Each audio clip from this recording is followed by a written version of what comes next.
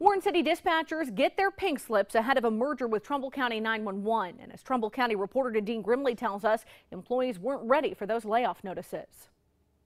It came as sort of a surprise for the remaining Warren City dispatchers. There was never no discussion prior, be prepared, this is going to happen. We knew that they were negotiating a contract, but we never knew exactly when this was going to happen. They've been dangling this over our heads for, what, a year or so?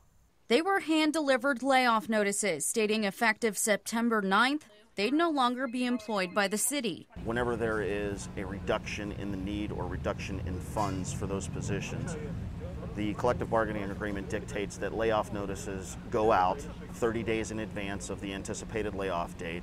And even though the notices included employment offers with Trumbull County 911, the dispatchers in Warren are still concerned about the merge. Now in 30 days, we're out of a job. Yes, they're going to give us a job at the county, which is wonderful, but how are we going to do this? We tried every effort, or made every effort, to make sure that this transition is as seamless as possible. We're still worried about the safety of the officers and citizens.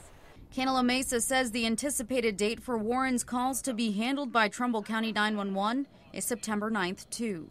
In Warren, Dean Grimley, WKBN 27 First News.